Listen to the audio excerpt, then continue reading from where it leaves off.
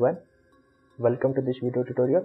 My name is Soran, and in this video I'm going to show how to fix blank preview screen problem in Camtasia video editor, which is commonly used by many YouTubers to make YouTube video. So this is not a big problem and you can fix it within a second. Within a second. So let's start with the video tutorial. Here is Camtasia, text in Camtasia, and you can see that when I play this video here,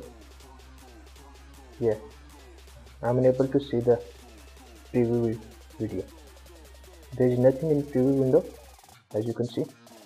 So today in this video I'm going to show you how to fix this error within just few seconds.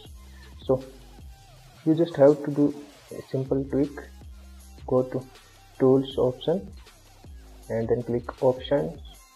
Here you have to do one little thing, uncheck this, use GPU acceleration if available, uncheck this and click OK, and then close this software.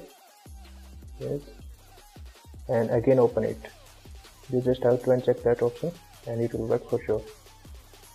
Open it again.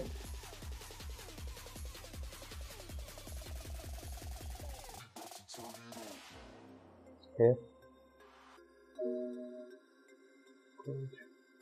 import media.